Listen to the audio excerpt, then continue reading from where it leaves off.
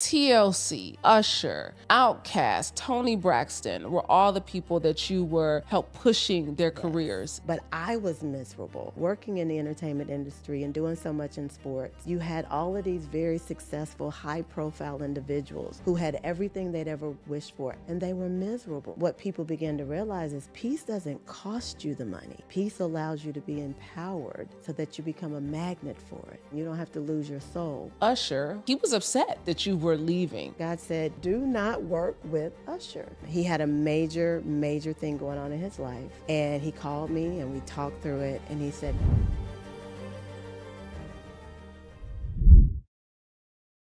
welcome to Vault Empowers Talks. We don't just scratch the surface. We dive deep into the lives of some of the world's most influential people and change makers, and today is no different.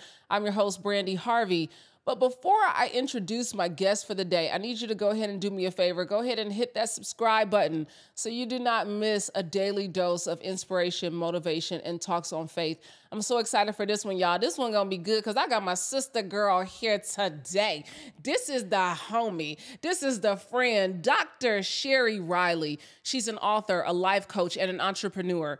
Sheri began her career as the head of marketing at LaFace Records, where she was pivotal in launching the careers of Usher, TLC, Toni Braxton, and Outkast. As the author of the best-selling book, Exponential Living, Stop Spending 100% of Your Time on 10% of Who You Are, Sheri was nominated for an NAACP Image Award and awarded the Best Self-Help Book in 2017. She is a founding partner of John Maxwell's Global Coaching, Speaking and Teaching Team, and serves on John Maxwell's President's Advisory Council. For over 25 years, Sheri has elevated people, brands, and companies through strategic planning, marketing, and partnerships. Sheri, she is a servant leader with a servant's heart and believes that peace is the key to everything. Vault Empowers Talks. Welcome, wife, mother, entrepreneur, and my super friend, Dr. Sheri Riley, to the show. hey sis. Hey girl, what's up? I've been looking forward to this conversation. Listen, this is fun. This is the power of being a super friend. Yes. We were talking about this off camera. People don't know. We are in an actual super friends group because we go way back. We friends. Yeah, as our friend says, we friends in real life. We friends in real life. We go back to, I think we met in 2008. Yep. About 2008. Yep. We met at the salon. Yes. Carly, this one Carly used to have her hot combs plugged up, you know. Sitting under the hair dryer, sitting under that hair dryer. Listen, so I am excited for this conversation.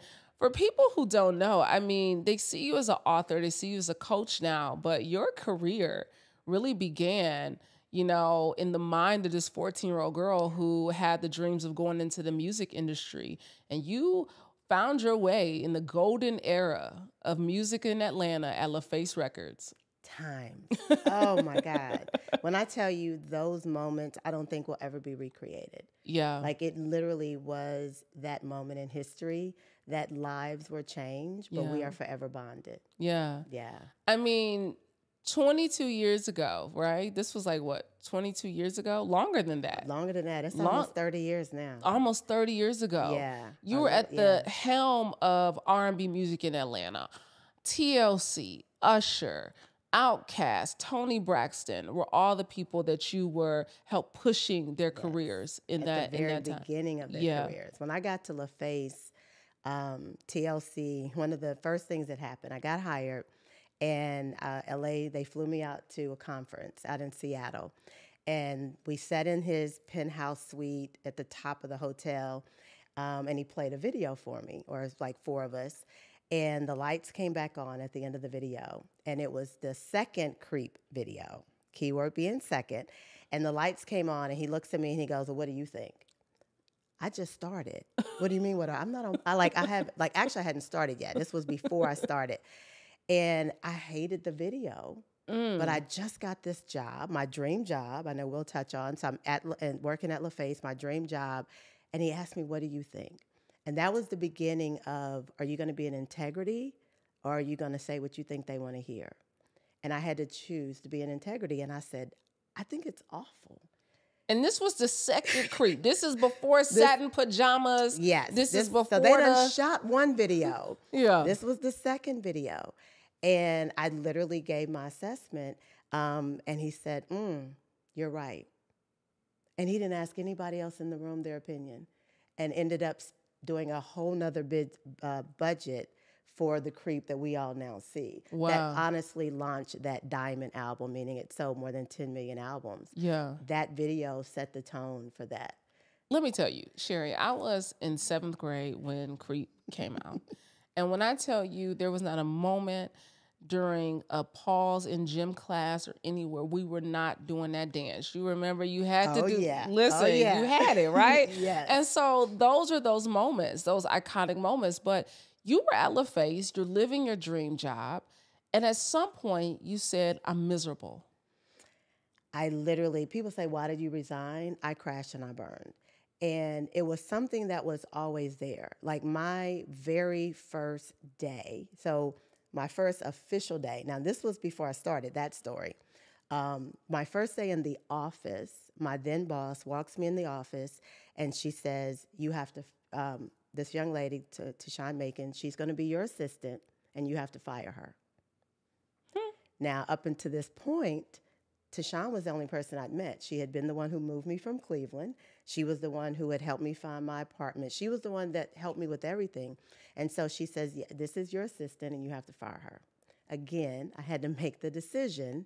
Are you going to give them what they want or are you going to be in integrity? So why? Why did you have to fire her? I learned much later that was just a part of the industry of you could destroy lives because you could.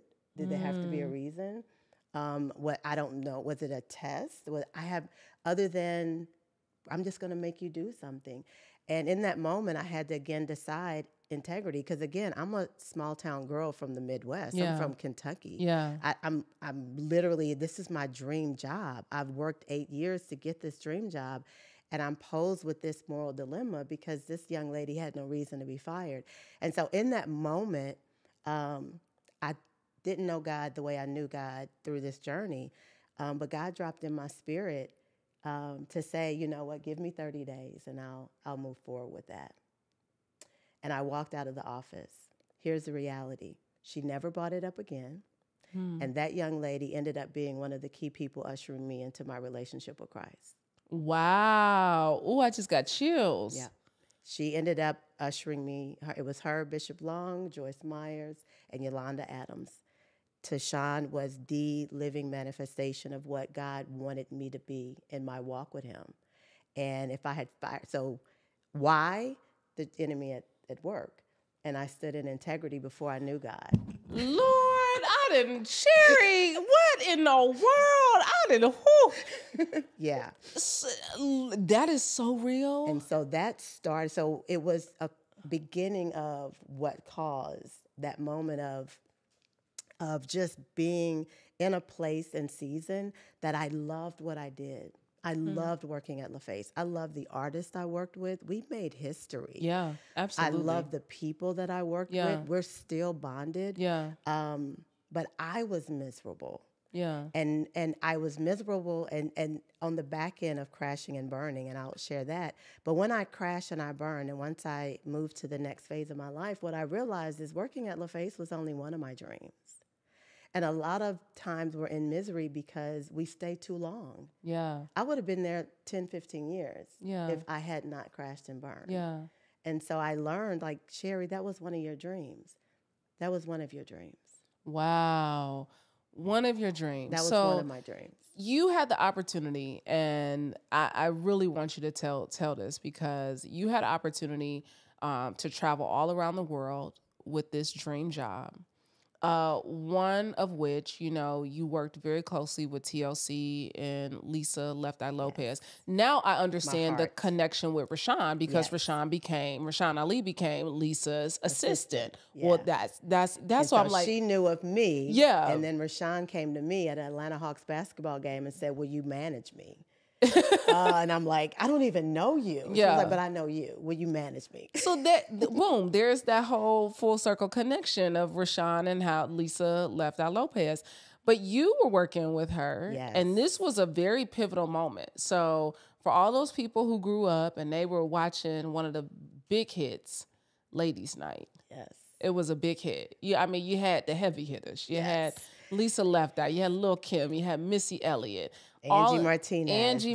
The Brat. Yeah. Everybody is on this song. And y'all go out of the country to film this video. Well, we're in West Palm Beach. Oh, y'all were in West Palm. We're in West Palm Beach. Yes. And so Lisa, and I'm going to share something about Lisa. Lisa was the most beautiful heart, most creative human being I've ever worked with. Just pure heart. And so she's, at the time, the bigger artist on this song. Yeah. Oh, yeah. It was Lil' Kim's song. Yeah. And so we get to West Palm Beach, and one of the things that made LaFace so amazing and so groundbreaking is the way we developed our artists.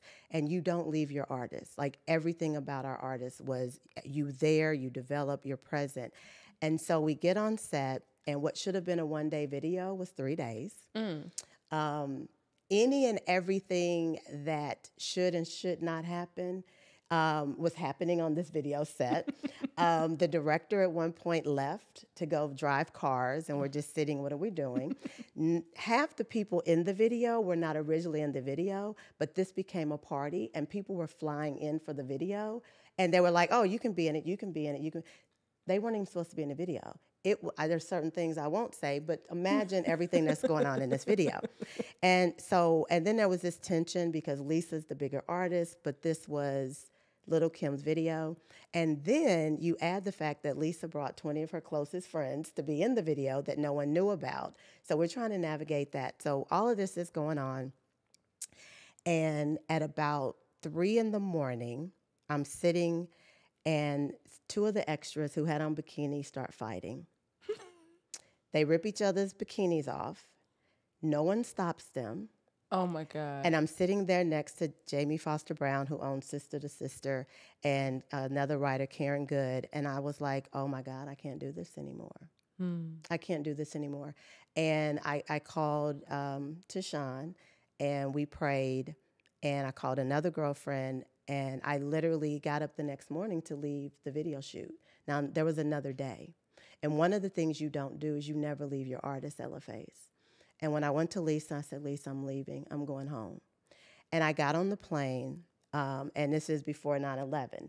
So we had to connect in Atlanta, and I was going to go to Usher's video shoot for You Make Me Wanna. And so we connect in Atlanta. I'm in first class, and Jermaine ends up behind me because he's flying to the video shoot.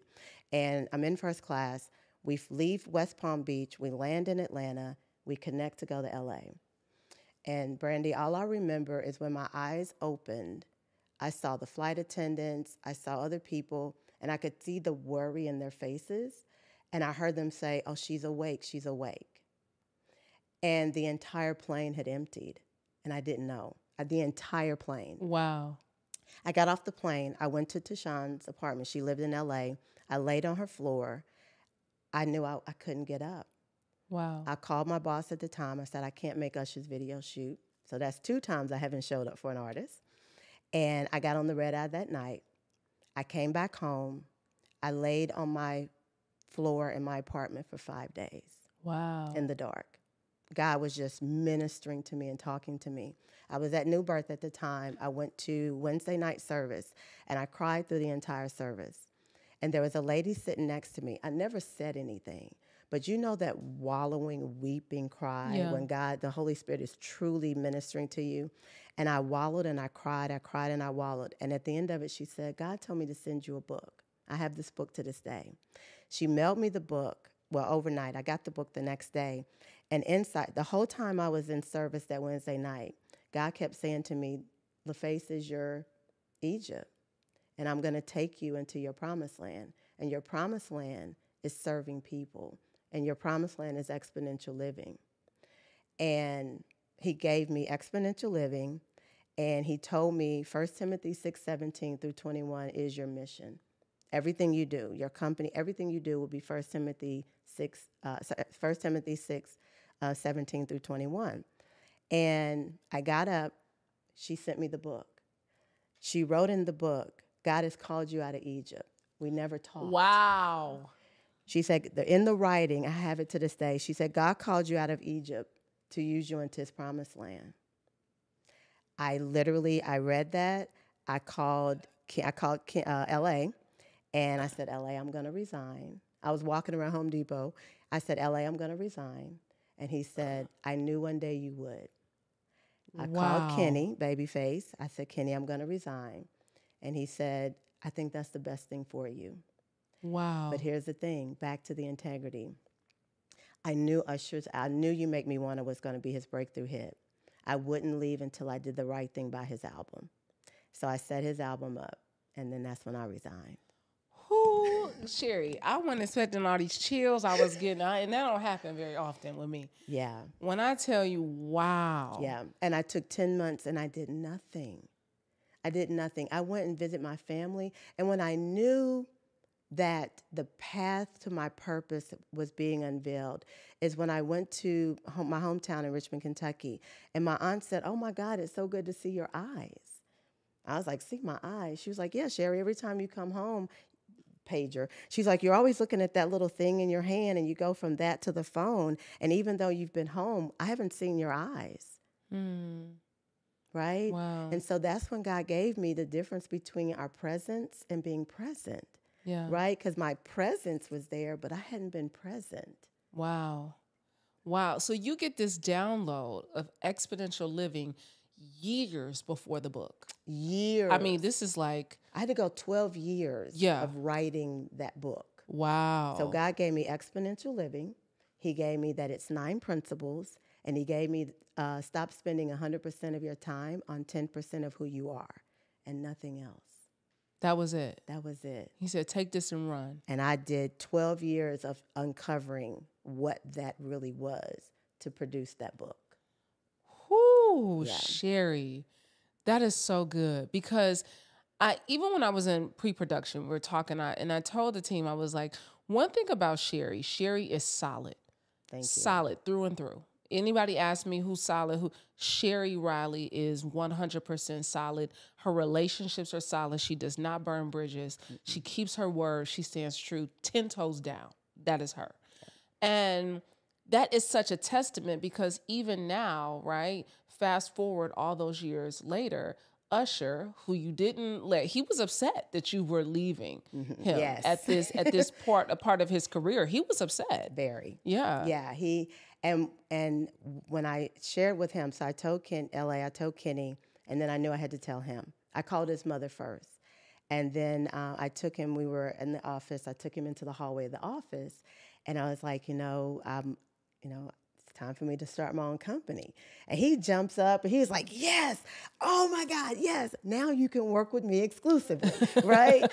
And I was just like, no, I can't work with you. And what I knew at the time is God was saying to me, he needs your friendship more than he'll ever need your marketing expertise. But I was starting a company, and the best client is the client that's already established, that you are. And I had to be obedient again, back to that integrity, right? And I had to be obedient and trust God at launching a business, but not launching with someone who literally every other week was like, you ready to work with me now? You ready to work with me now? To the point where he thought, okay, if it's not marketing, it must be running my foundation. And so one day he called me and he was just like, okay, I got what you can do now because I know you don't want to do the music industry stuff. You can run my foundation. And I was like, well, maybe that's what God wanted me to do because that's from my heart. That's integrity. I can do that. So I went and got certified through the YMCA VIP program. I did that too. Yes, I got certified. And after I got certified, God said, I didn't say any of that. I said, do not work with Usher. And I had to then go back to him again and say, I can't work with you. And fast forward, it was probably 10, 12 years later. He had a major, major thing going on in his life. And he called me and we talked through it. And he said, now I understand. Now I understand why you never work with me. And I love you even more for it because I understand the sacrifice of that. But it's because of this. I have nowhere else to go to genuinely have this type of conversation about who I am. And it's because I know you're my friend. I know you love me. Because I'd always say to him, I'm more concerned with you, the man, than you, the brand. The brand. Right? Yeah. And so it took 10 or 12 years, but he finally grew into the understanding. But that was, again, that rooted in, Sheri, are you going to go after the money? Are you going to go after the integrity? And I don't want to sound like, oh my God, it's been peaches and cream. That was a lot of sacrifice. Yeah. That was a lot of financial sacrifice. But what God has given me has been greater than money. Yeah. And you can always make money. Yeah. You'll never be able to get your name at the level of integrity. Like you said, when you say solid, Yeah.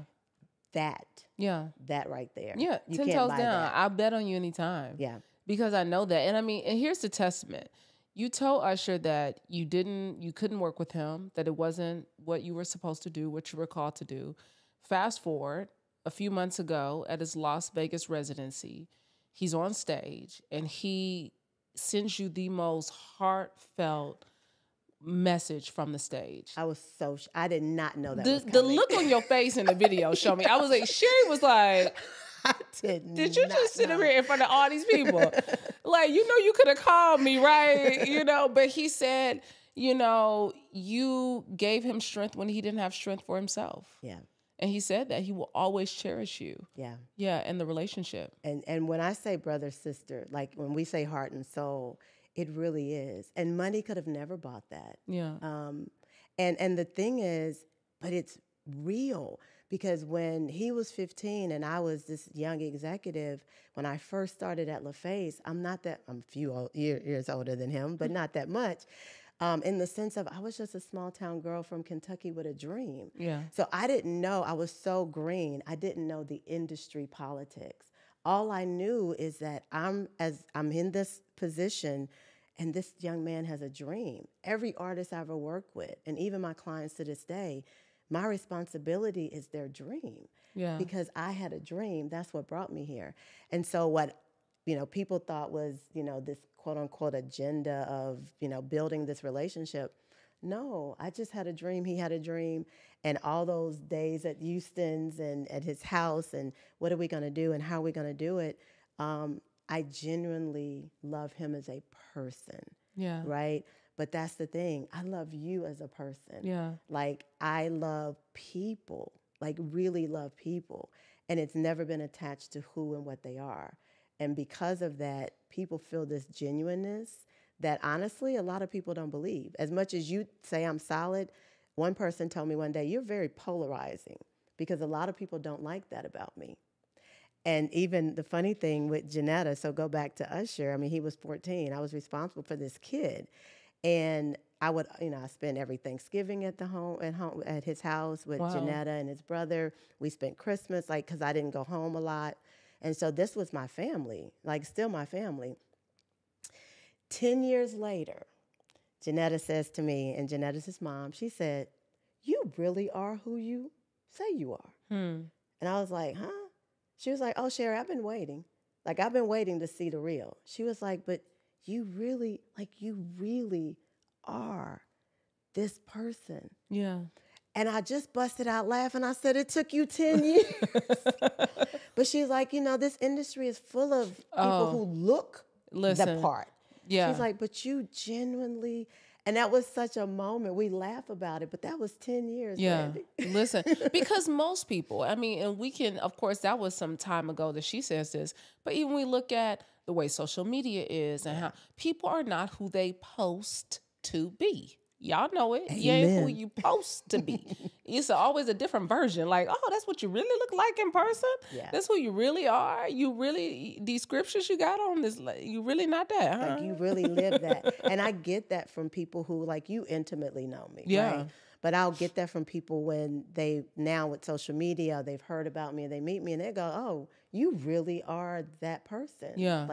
No, that's really me. But it is polarizing for some people. And my husband said it best. He's like, baby, people don't like the fact that you're a mirror. They don't want to see themselves and you don't even realize it. Because, it really hurt me for many years because I'm like, I'm just being who I am. He's like, exactly. Yeah. And I had to really mature and grow into being okay with the people who could not handle or did not like that part of my truth, Yeah. being a mirror for their truth. Being a mirror for their truth. Being a mirror for their truth. That takes a lot of clarity. That takes a lot of self-reflection, a lot of self-awareness, and a real journey to peace. Yes. To get there. And you chose peace over the Birkin bag. So did. Yeah, you chose it. Did. You chose the peace. Girl. Yeah, and this has not been an easy road to get here. Ooh. And so really talk about this journey, because you leave LaFace, you uproot, you resign on June 5th, you close on your house June 6th. Your daddy is like, what is wrong with you? That part. Have you lost your mind? He literally went to my cousins and said she's had a nervous breakdown. Like, I need y'all to go check on her. Yeah. And my last day at LaFace was June 19th, and that's the day I moved into my house. Yeah. And I left my vested money from my 401k. I would have been vested in 6 weeks. Wow. But obedient God, that's when he told me to leave. Now to this day, but like, God, we couldn't have got the rest of that money. We could have just gone 6 more weeks. 6 more weeks. 6 more weeks. But I understand now, I am not going to cry. I understand now, that was not the test, but that was the place of, are you really going to be about this peace? Yeah. Because it's going to cost you. It's going to cost you. Or you going to get that money in 6 weeks. And I really learned in that moment, peace does not buy happiness. Yeah. You know, people say peace will delay it, or I'm going to be, yeah, but at what cost? And I'm happy and I'm at peace. Yeah. But the peace has to come first. Yeah. The peace has to come first. And so the journey to it, then God released peace, clarity, and courage, which came out of that 1 Timothy 6, 17 through 21. And what I found is that working in the entertainment industry and doing so much in sports is that you had all of these very successful, high-profile individuals who had everything they'd ever wished for, everything they'd ever wanted, everything they'd ever dreamed about, and they were miserable. Yeah. Just like I was. I was just dumb enough, stupid enough to tell it. And honestly, when I first started saying, you know, peace is the new success, my friends and colleagues was like, girl, ain't nobody kumbayaing in no corner. Like, what are you talking about? Like, I'm going to get that Birkin bag. Yeah. And all of them, I eventually have become clients. And I started living this journey of peace. And I still had the purse. I still had the home. I've owned 8 homes in my lifetime. Yeah. I still had the home. I still had the external things. But I started getting the, okay, girl, what you doing? Yeah. Because there's something about you that's different. It's different. And what people begin to realize is peace doesn't cost you the money. Peace allows you to be empowered so that you become a magnet for it. And you don't have to hustle and grind. You don't have to lose your soul. That in and of itself a preach, right? But it also allowed you to understand the power in it. Like, I now understand money's power has nothing to do with what it can buy me. It's how it empowers me to support others as well as myself. Yeah. And I can still go buy the shoes and the bag. Listen, and still keep your child in and private still school. Keep my baby in private school. And all the things. Yeah. Yeah. And I've had to, in the midst of all that, I've been homeless. Yeah. After the success of LaFace, after the success of my business, I then had that season where God had to then take me to a higher level of what does that look like? Because when you sat in the presence of some of the most important, powerful people in the world, you sit in the presence of people who have more money than you could ever think about making. You sit in the presence of people who have brands and name recognition globally that impacts nations, and you're homeless and nobody knows. How did it happen? Nobody knows. How did it happen? It was a season of my dad passed. Then me and my husband had a very tough spot in our marriage. The company was transitioning from what we had traditionally done, and I was transitioning into this space as an empowerment speaker, high-performance life coach.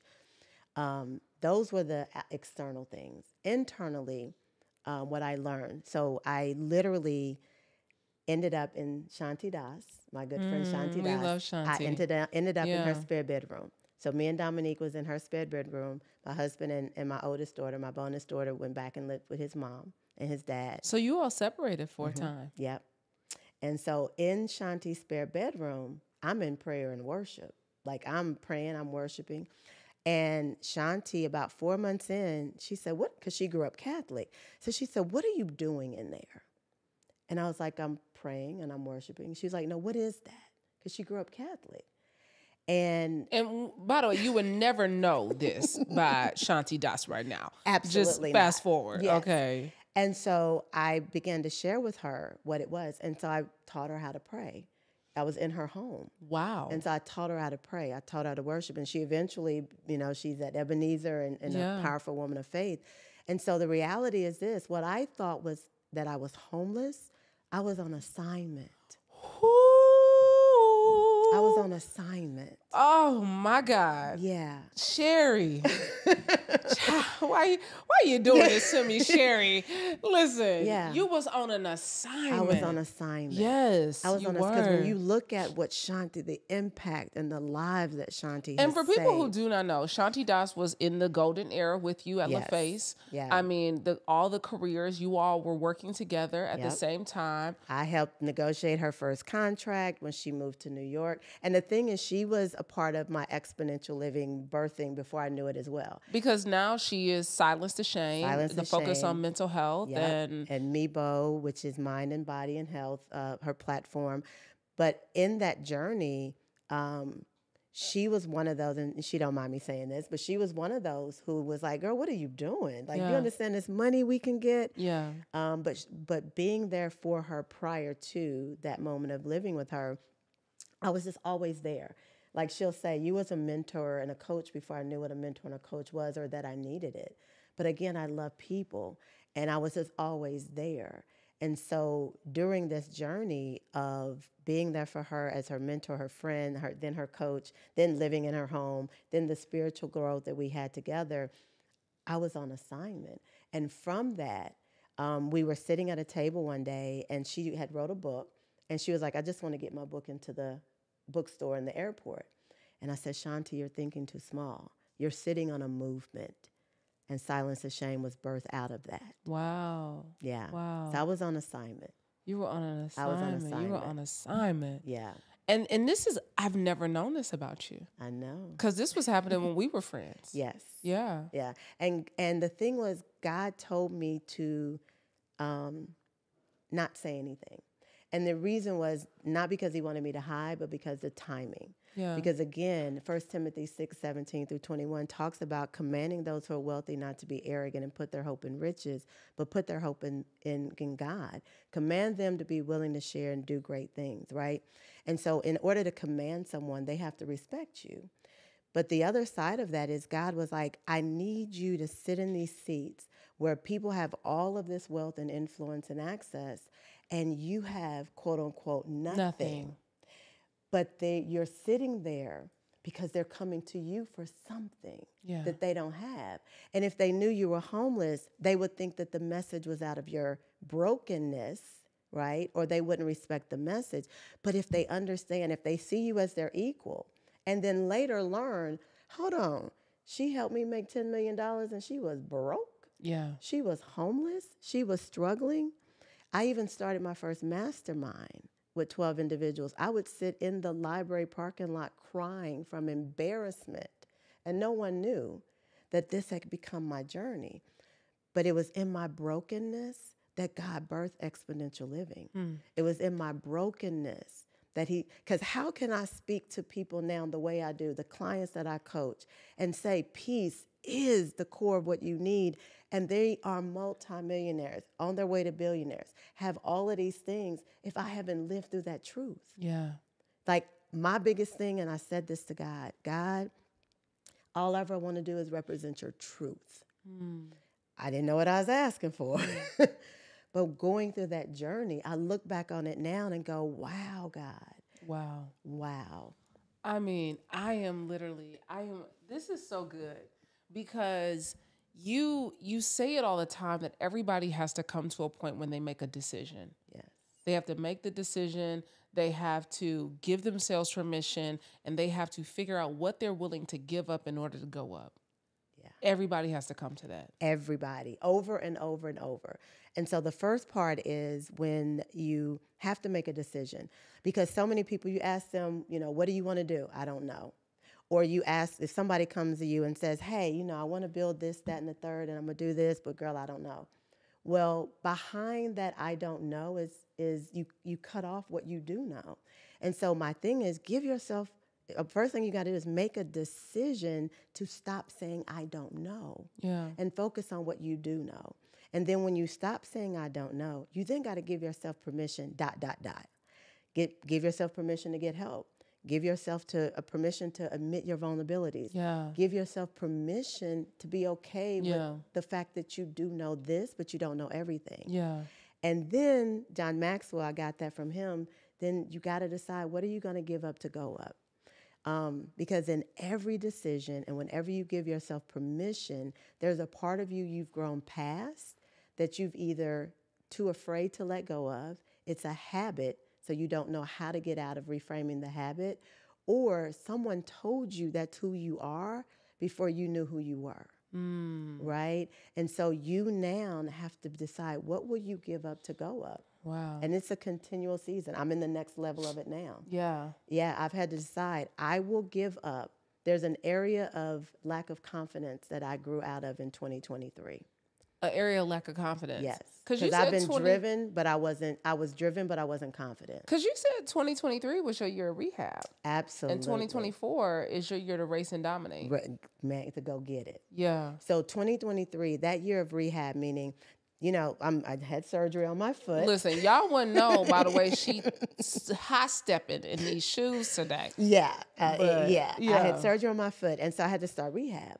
And so the foot was fine, but there were some things about it that wasn't working properly, right? And so when I went through the surgery, the rehab is now showing me how to use it effectively and properly.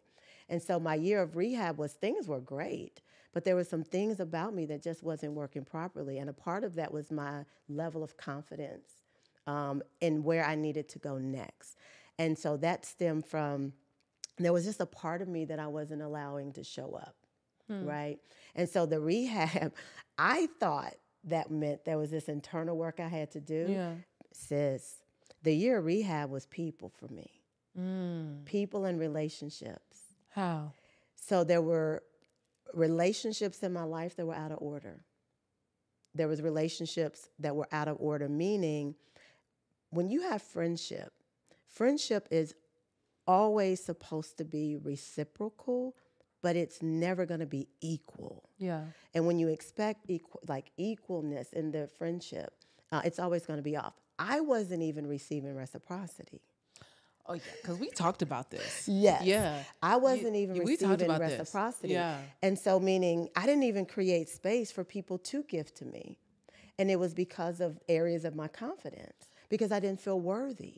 I didn't feel worthy. And I didn't feel worthy because of situations that happened to me when I was 15 years old. There was a brokenness in me that happened at 15 that I had healed from, but I wasn't whole in. And so what happens when you go through rehab? You have to go through the healing and you got to get whole. And so I went through this rehab of every relationship in my life. My mother, my husband, my 2 daughters, but the most important rehab relationship was with myself. Yeah. Why do you not feel worthy of receiving? Right? Yeah. And then you know what I told you, what 2024, God said what? God said, you pray big, you believe big, but you receive small. Big. Listen, but you're going to receive big this one. I'm going to receive big. That was the core, because I pray big, I pray big, I believe big, but I receive small. Well, why did I receive small? It went back to that worthiness that showed up in this area of confidence. And so all of that in 2023 had to get made whole. Yeah. Not just healed. Yeah. It had to get whole. Sheri, listen, because Sheri, you dropped this at the Super Friends brunch.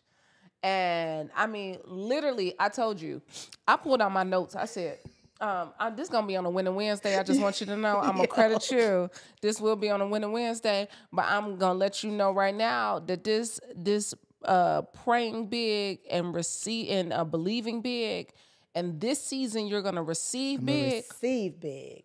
Like I literally, that was the runaway message from when the last time you and I were together. Yes. And I have been saying it I literally quoted you in an interview that I just did. I was like, and Sheri Riley, they said, oh, we know Sheri Riley. Sheri Riley said, and this is what I'm believing for this season, because so many of us don't realize that we are praying to God. We are asking God for these big things. And yet when they're presented, we are receiving small. Yeah. I don't, well, why you do it like, I didn't think. Or he'll give us a piece of it and we'll go, oh, that's it. And not allow ourselves to be open to the fullness of what that really is. Yeah. Right? Meaning, let's say you're believing, you're a speaker and you're believing for a big payday, right, to speak. And you get this big payday, this 5-figure speaking engagement. You go, yes, I got it. Well, the reality is that the totality of what you were supposed to receive?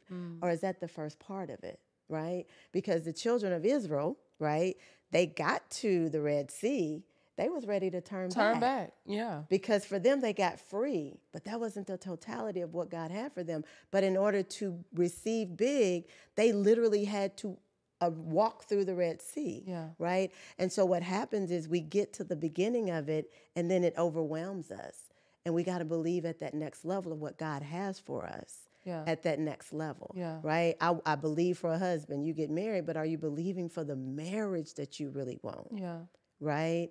And so this year, it really, man, what are we, 25 days in? When I tell you God is showing up and showing out, but I had to be prepared. I had to get prepared for all that he really wants to pour into my life, my business, my daughters, my children, my family, everything. What does the preparation looks like? Because there are some people who are like, well, I don't even know where to start on this journey to peace and clarity, Chad. I ain't got no courage. I'm still trying to go ask the wizard, okay? For the courage. So what do you do? What do you tell somebody who's like taking that first step? The first step is stop saying I don't know. The second step is removing the buts. Ooh, that's it. Come on, remove the butts. Our Wi-Fi on, girl. Yeah. Because you said when you say the but, so you remove God. Now I'm a woman of faith. I don't put my faith on anyone, but I speak in the marketplace. But I got to start with the Bible on this one. And Jesus had went out, and there was a story where he was healing. He brought Lazarus from the dead. He's healing the blind. Like Jesus is out here doing it, right? And it said he came home. And when he got home, everybody ran out like, oh my God, this is Jesus. He's doing this miracle. He's healed this person. He brought this person from the dead. But isn't that Mary and Joseph's son? But he's just a carpenter, right? And so here you are in the presence of God. And everything behind that but removed the blessing. Because you went from him being the miracle worker to him just being a carpenter. He ain't really like that, is he? But he just... So when we talk, if you really catch yourself, and I want all your audience, really catch yourself every time you say but, there's something behind the but that's eliminating everything you had in front of the but. I want to be a doctor, but a medical school is too expensive. I know I can do this, but, right? And so we have to stop saying I don't know, and then we got to stop saying but. And in that but, we got to just focus on the first thing we say. Right? And so if you are a person of faith, Ephesians 2:14 says he is our peace, meaning Jesus is our peace. So we do have to give our life to living and loving and learning the word. If you're not a person of faith, right, you have to find in you that inner place of calm that allows you to tap into that inner voice. I believe that voice is the Holy Spirit. But you tap into that same place. You get to enjoy the power of peace when you allow yourself to really go into that place of who am I? Who am I? And so it starts with stop saying I don't know. Eliminate the buts. And give yourself permission to truly walk into that inner place of who you are. Because if you ask a very successful person this question, 90% of them freeze. And that question is, who are you? 90% of them do not have an answer. They're going to give me their resume. They're going to give me their degrees. They're going to give me their civic impact. They're going to tell me the awards they've won. But who are you?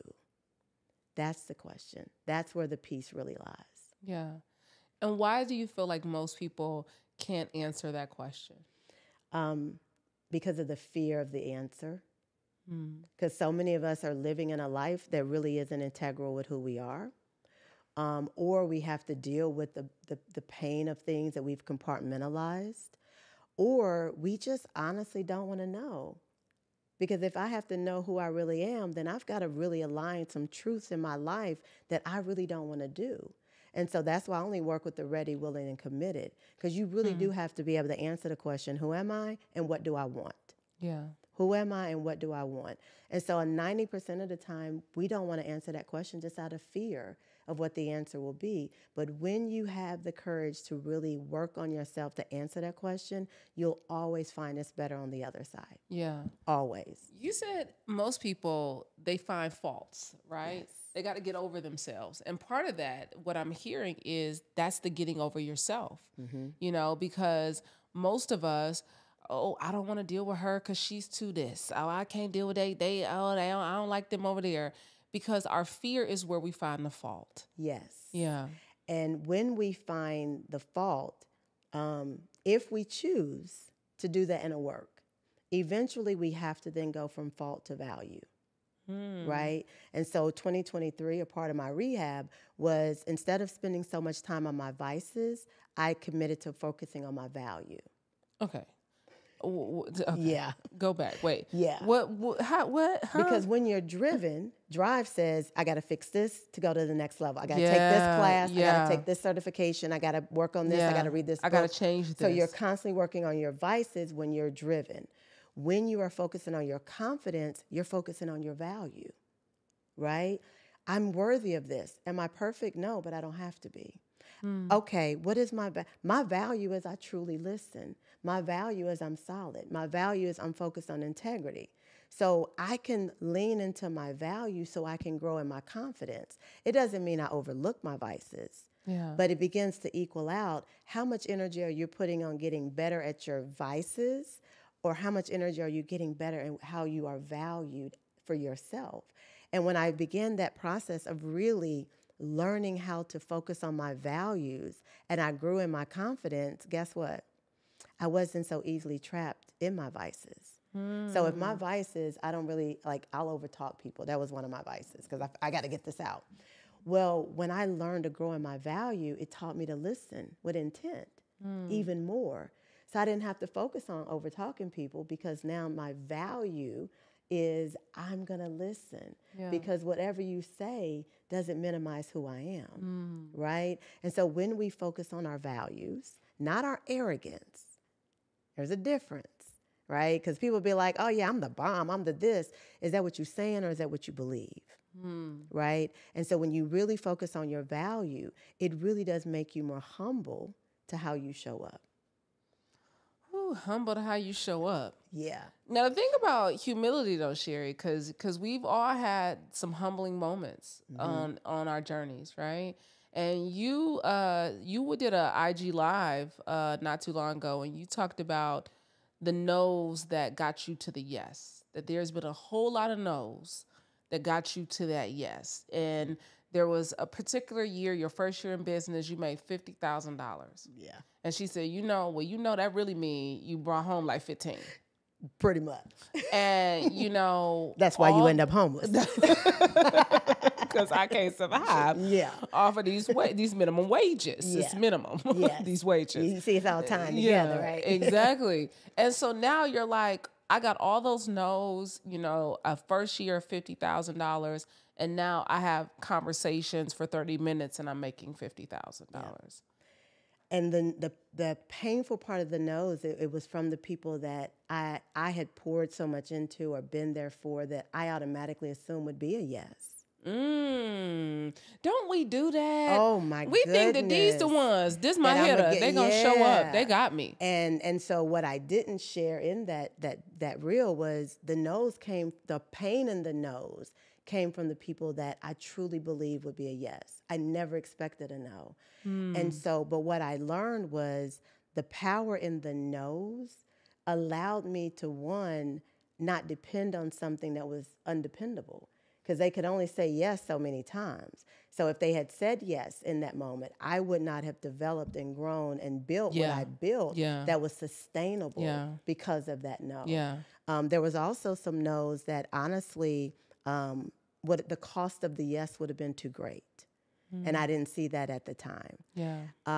But I always said, even when I was in Kentucky trying to get into the entertainment industry, I would always say to myself at a young age, it doesn't matter how many no's I get, I only need one yes. It doesn't matter how many no's I get, I only need one yes. And so the one yes overrides all the no's. But the lessons you get from the no's, the maturity you get from the no's, the growth you get from the no's. But here's the big piece.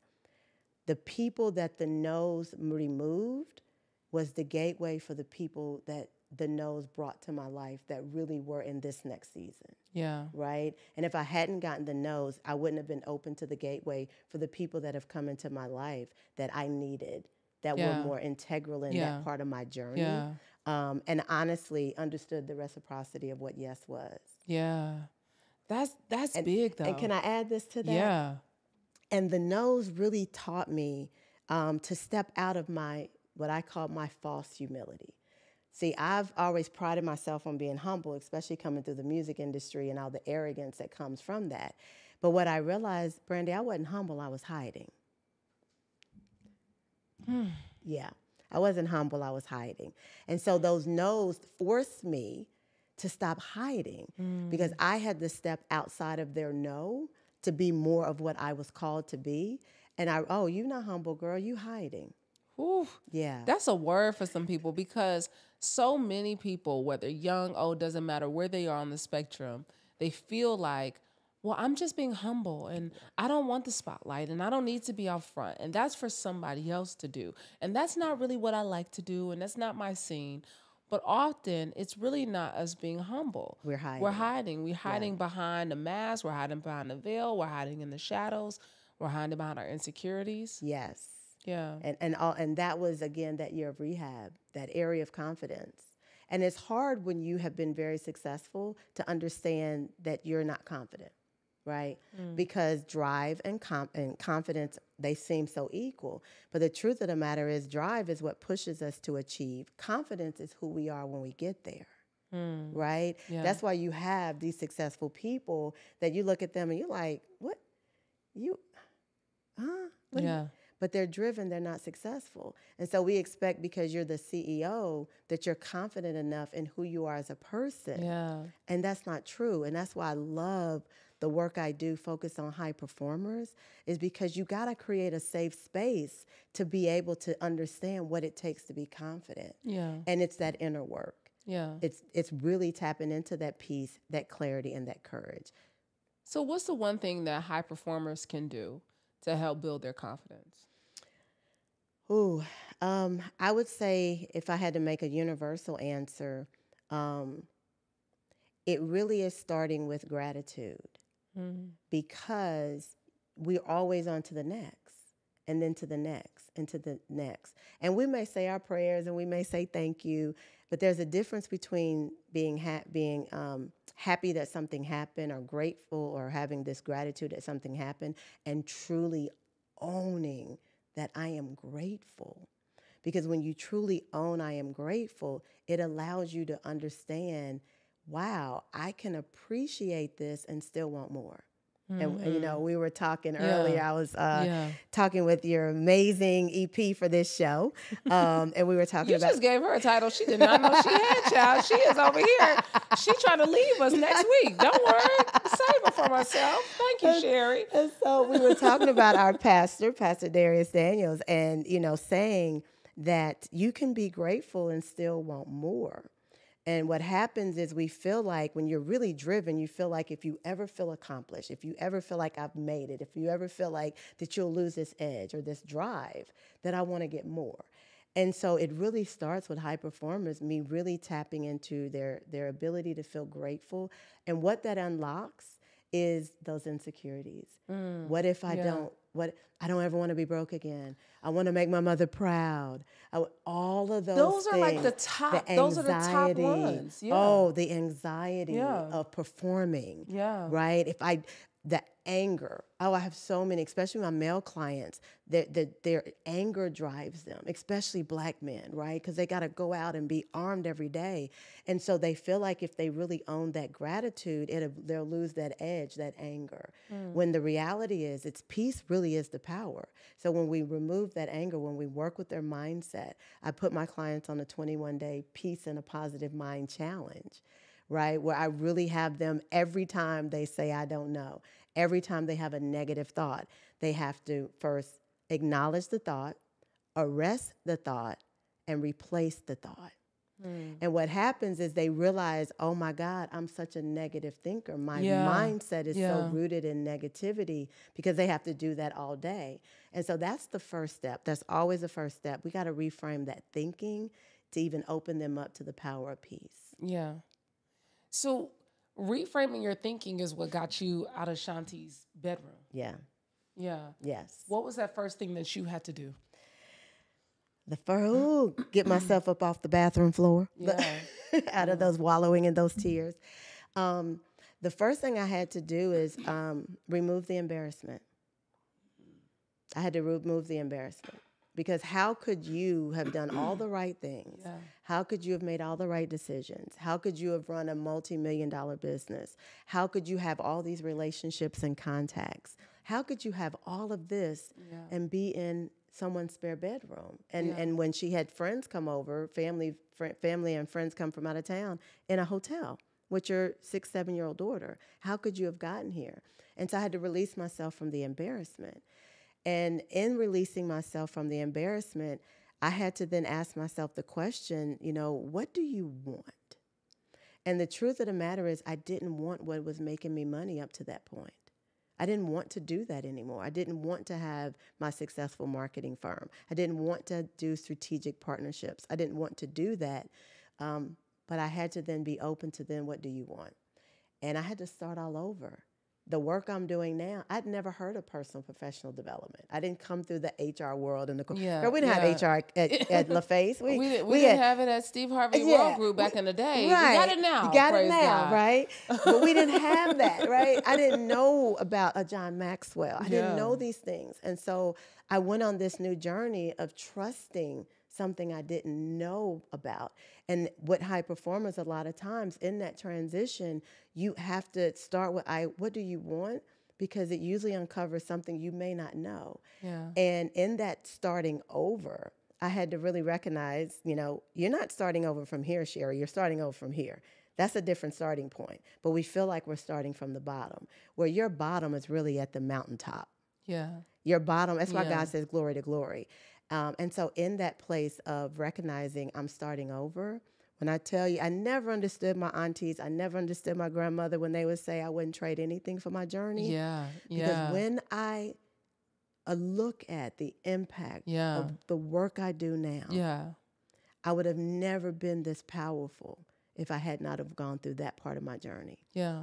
And so that's what I give. Hold on. You don't know what the impact is going to be on the other side of this. I think what's so big about that is you said you got to get over the embarrassment, right? Because so many of us are stuck, and there's so many people that are stuck right now in whatever situation they're in, and they feel like, I can't move. This is the biggest mountain. This is the biggest hurdle I've ever had in my life, because they're so embarrassed, because what will they say? Yes. What will they think? What will they think of me if they knew what I was really going through? And that's why when you ask, what's the first thing I had to do? I had to get over the embarrassment. Yeah. Because you will filter your decisions through trying to maintain a mask that nobody even cares that you're wearing. Yeah. Yeah. Right? I had to get over myself. Yeah. Don't nobody care, Sheri. Yeah. And I mean that in the most loving way, meaning they out here living life. Yeah. They're not that concerned. And so when I got over the embarrassment, that's when I was able to really walk in my power. That's when I was able to show up. Oh, I had a meeting one day, and I didn't have enough money to pay for the parking. But I still was like, you know what, girl, you gonna park your car. You gonna show up as the bad boss that you are. Yeah. And I walked in that meeting, and when I came back out, sometimes the handle was up, and the guy had went on lunch. You got to walk in. So Yeah. what God Yeah. taught me is, baby, don't ever let your external circumstance rob you of showing up in the wholeness of who you are. Right? And so regardless, and when I say to my clients, regardless of your financial reality, regardless of where you are in your marriage, regardless of the struggle that's going on with your children, the piece of that power that's within you, it's within you regardless of your external circumstances. And when you are a person who lives I work with professional athletes, corporate executives, and entertainers. So they're always in some form of the limelight. When you live in that limelight, it's hard to understand what it feels like to know, okay, I've got to still show up, but my marriage is broken. I still got to show up, but I'm literally crying myself to sleep. I got to go out here and perform and play in the Super Bowl when I don't even know if I can hold my head up because of this internal pain. Yeah. Well, I learned that. Because I had to keep showing up. You didn't know. Yeah. And you showing up with me on a daily, I'm helping serve you at our lunches, right? Yeah. Not knowing that truth. That's what I have to be able to say to people is you can still show up. Everybody else, nobody knows you're going through bankruptcy because you still got the external shine. I know, and I'm helping you grow through that. Nobody knows that you literally don't feel like you can go out and perform. I know. How do we get you through that? And so that's the power that I got through that journey of really going through that brokenness. Yeah. Because the truth of the matter is, I left Sheri on that bathroom floor. Yeah. I got up. I am gutted, and God used me however you want to use me. Now, Sheri, as we close out this interview, because I can't believe this hour, we done got to it. Okay. But and this is so much you didn't even know. I mean, so much. This was like, as much as I felt like, and I told the team on the, I said, I know Sheri. Yes. So this is gonna be easy, peasy. Like I know her, this gonna flow. We two sister girls. And that's girls. what I thought we was gonna talk about, and not know we were going but you know what? Because we're both open to what God is doing for both of us in this season. Yes. That God is just using us as a vessel. Yeah. And so the moment we get in front of these microphones, we have a responsibility, right? Because we're on assignment. God, speak through me. Yeah, and it's not my will, but thy will, right? All the time. But I want you to really speak to our audience as we close out of this, because for somebody who is listening, they're like, you know what? My finances is jacked. Baby, you don't even know the half. I'm out here studying. I got the Bentley truck I still got to pay for. I got this mortgage that I'm in over my head over. All the things that are happening. And there's an expectation for me to show up. I need you to give them something that they can run with as they go through the rest of their 2024. Well, the first thing I'll do, I'll preface it with this truth. Just because you have elite talent does not mean that you are equipped to deal with life's challenges. And so the first thing I would say is get help. Like, I'm an advocate for coaching. I'm an advocate for coaching because coaching really helps. Now, everybody who calls himself a coach is not a coach. There's a lot of them out there, Sheri. Everybody who calls himself a coach is not a coach. A lot of people are just in between jobs. Okay? Let's just be real. But whether it's therapy, whether it's coaching, whether it's a trusted friend that you know is mature enough to be a vision partner and an advocate for your wholeness, because, I need you to get someone that you can be vulnerable enough to talk to. Yeah. That's the first advice I would give. The second advice is allow yourself in your truth to really ask yourself, what do you want? That question is so elementary, but it's so powerful. But when you answer the question, really be honest with yourself, which is the hardest thing to do. Because so many people, when you look at, I'll just use some of my professional athletes, when I ask them, what do you want, right? They know they have their professional careers. They know they have that. But when I have them really answer the question, what do you want? Most of the time it comes back to peace. I want peace. They may go through the words freedom, and we eventually get to peace. They may go through, I want healthy relationships with my family. Yeah. But we got to get to peace. They may say that I want to get past my anxiety. But literally, and I've been doing this for a long time now, it always goes back to peace.